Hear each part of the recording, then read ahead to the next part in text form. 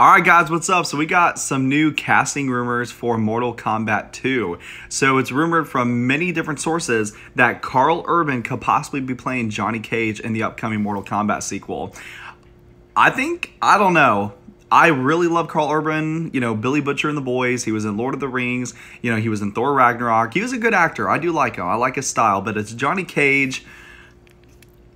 We'll have to see what happens. I did enjoy the first Mortal Kombat movie. I thought, honestly, it was fun. It's not amazing, but I didn't think it was god-awful. I think it was just really cool. So I think this could work. I think they probably know what they're doing with the casting, but we'll see. What do y'all think about this?